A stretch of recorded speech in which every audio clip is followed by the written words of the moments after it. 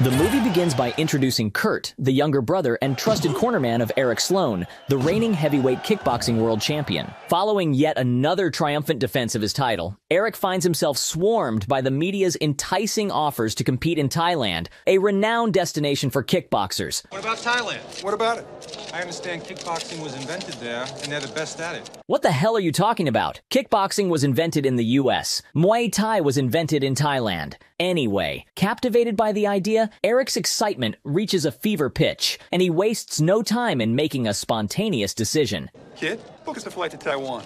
First, Bangkok, Taiwan, Tokyo. Hey, what's the difference? Kicking ass wherever I go. Without hesitation, he promptly arranges a flight to the city of Bangkok. Upon arriving in Bangkok, Eric begins to explore local attractions at his hotel. You're fighting your champ next week. I know. I'm ready. Don't worry. What's your wallet? She doesn't want my wallet. She wants to make it with the champ. For the majority of their lives, the two brothers, Kurt and Eric, were raised separately, with Kurt under the care of their mother and Eric living with their father. However, fate brings them together, and they now train side by side. During their training sessions, Eric, as the experienced fighter, takes on the role of a mentor, but doesn't hold back in critiquing Kurt's fighting style. How many times do I have to tell you? You don't win fights with that tip-tap shit. Power kicks. With a stern tone, Eric scolds his younger brother, pointing out that his kicks lack the necessary power. That's power, kid. In the locker room, as Eric gears up for his upcoming fight, he realizes there is no ice. Recognizing the importance of ice for his pre-fight preparation,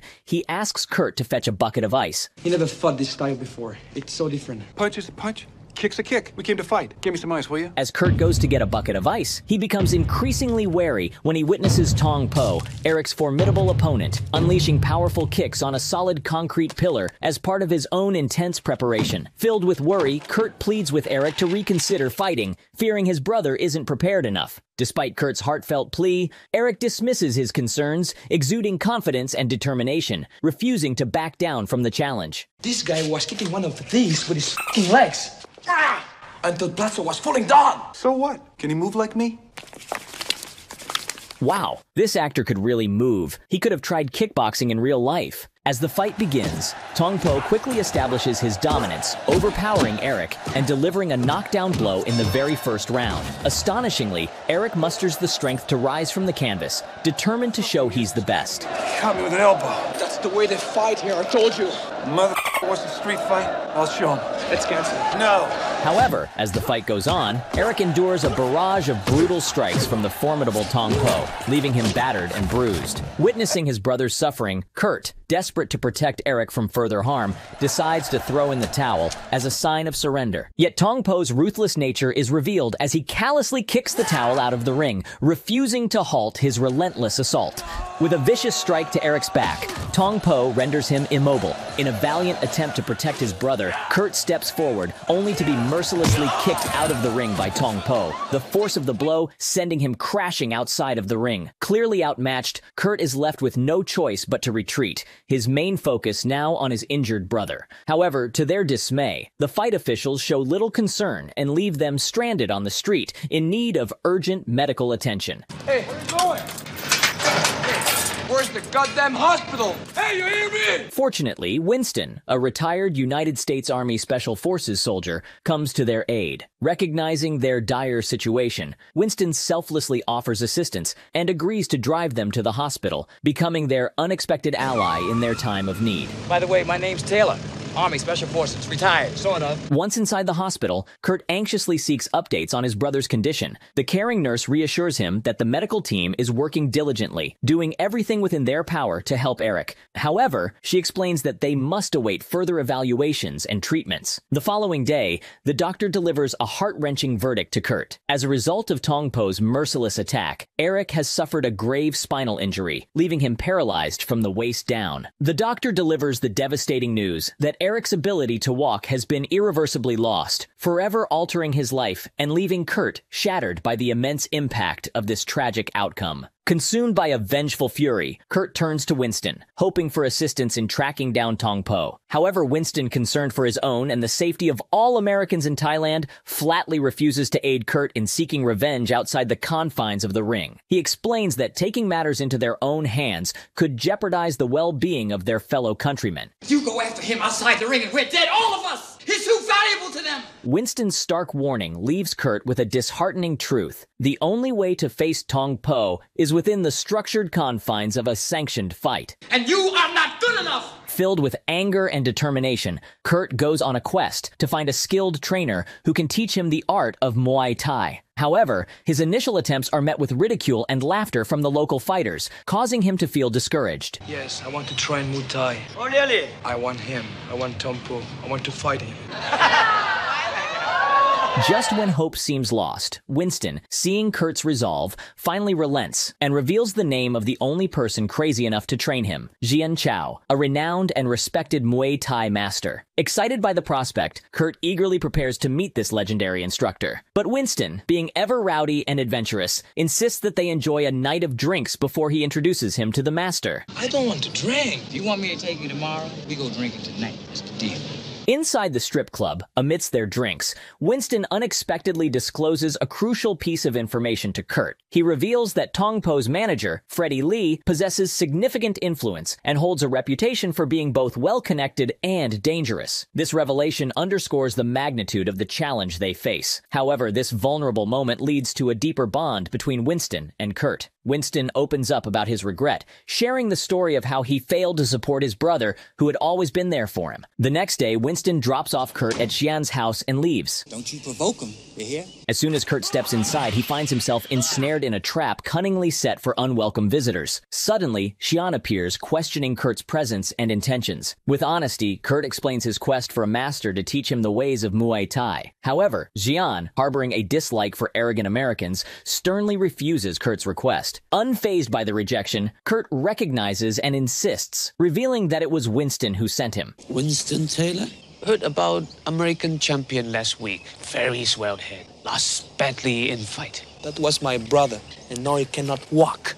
The cunning old man then tells Kurt he never makes a decision to take on a student on an empty stomach and sends him off to a grocery store. As Kurt visits the local grocery store, he discovers that it is owned by Xian's niece, Mylee. When he shares his intention of seeking training from her uncle, Mylee's face contorts into a smirk as she tells Xian no longer accepts students. You're going to fight Tong Po? Tong Po, very mean man, very dangerous. He ran this province for Freddy Li. What do you mean? We must all pay, or there is trouble. Amid their conversation, a group of menacing individuals led by Freddy Li, known for extorting stores in the vicinity, storms into the shop. Despite Mylee's fervent pleas for Kurt to refrain from intervening, he disregards her advice and bravely confronts the aggressors, engaging in a fierce altercation. As Mylee observes the unfolding events, an expression of anger takes hold, aware that the fight is far from being the end of their troubles. That was very stupid. I get in big trouble now. But I did it. You didn't do it. Freddy Li won't care. And look what you did to my store. Oh. Upon Kurt's return to Xian's house, the turn of events at the store prompts Xian to change his mind. Hearing about Kurt's courageous act, Xian agrees to become his instructor and takes him on as a student. In the days that follow, Xian diligently trains Kurt in the art of Muay Thai, imparting his wisdom and expertise. Ready to protect? Guess not. Meanwhile, Mylee pays a visit to the house, expressing her frustration over the incident. Xian explains to her that he refrained from taking action against Freddy Li's men to protect her from potential harm. Something I want to do for you a long time ago, but if I do, then put you in danger. American can get away with it, so it's good. In the evening, the trio gathers for a heartfelt dinner, where Kurt takes the opportunity to apologize sincerely to Mylee for the unfortunate events that occurred at her store. Following the meal, Kurt accompanies Mylee on the walk back to her home, engaging in deep conversation that reveals their shared experiences and upbringing. Eventually, they bid each other goodnight and share a tender kiss before parting ways. In the days that follow, Kurt immerses himself in grueling training sessions, pushing his limits and building his resilience to withstand pain. His training focuses not only on enduring physical challenges, but also on mastering the art of inflicting pain on his adversaries. Meanwhile, in the city, the reigning champion, Tong Po, remains an unstoppable force, effortlessly defeating every opponent thrown in his path. One day, Kurt pushes himself too hard during training, Kick the tree. and hurts his leg to prove himself worthy of being a student of the great Xian. That's it. Take your bag and leave my house. You don't want training. You want me to break my leg? Your brother, remember? You want this? What about this?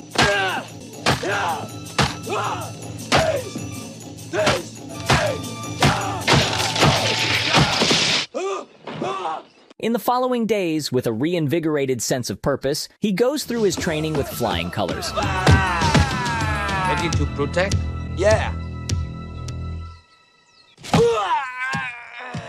I'm okay. During this time, Eric begins rehabilitating and moves from being confined to a bed to a wheelchair. The next day, Xian employs a cunning plan to evaluate Kurt's progress in his training and also entice Freddy Li to arrange a fight for Kurt. He tricks Kurt into consuming an excessive amount of alcohol, aiming to test his skills under the influence. Xian convinces Kurt to dance with a couple of strange women in the bar, setting the stage for an unexpected turn of events. Xian secretly bribes a couple of regulars at the bar to initiate an attack on Kurt, anticipating the outcome with delight. However, to Xian's satisfaction, Kurt demonstrates remarkable prowess by swiftly subduing his attackers. Xian! This impressive display of skill brings a sense of pride and confidence to both Kurt and Xian and convinces Freddy Li to give Kurt a shot. What happened? Why those guys tried to hurt me? Did they succeed? No. Why did you leave and why they were so pissed at me? Because I tell them you say that their mother have sex with mules. A fight gets arranged with Kurt and another Muay Thai fighter, and Kurt continues to impress by defeating his opponent with relative ease, which forces Freddy Li to give Kurt a shot at Tong Po. I want Tong Po!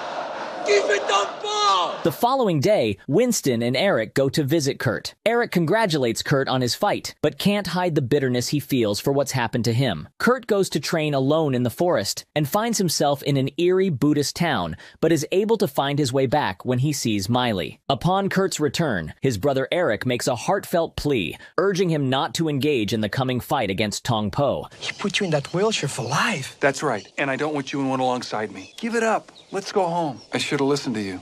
Now it's your turn to listen to me. Despite Eric's sincere efforts, Kurt remains resolute in his decision, determined to confront his brother's assailant. In the midst of their discussions, Kurt receives a foreboding letter from Freddy Li, outlining the terms of the fight. It is revealed that they will adhere to the ancient way, a brutal method where both fighters wrap their hands in hemp rope, coated in resin, and embedded with shards of broken glass, transforming their fists into lethal weapons. Bullshit! You're not gonna fight that asshole like that! Freddy Li, scheming to secure Tong Po's victory, orchestrates a plan to fix the fight. To increase the stakes and ensure a massive payoff, he borrows a staggering $1 million from Tao Liu, the powerful leader of the Thai crime syndicate. Freddy intends to use this borrowed money To bet on Tong Po. Before the highly anticipated match takes place, a dreadful turn of events unfolds. Mylee becomes a victim of Tong Po's brutality, enduring a vicious assault that leaves her physically and emotionally scarred.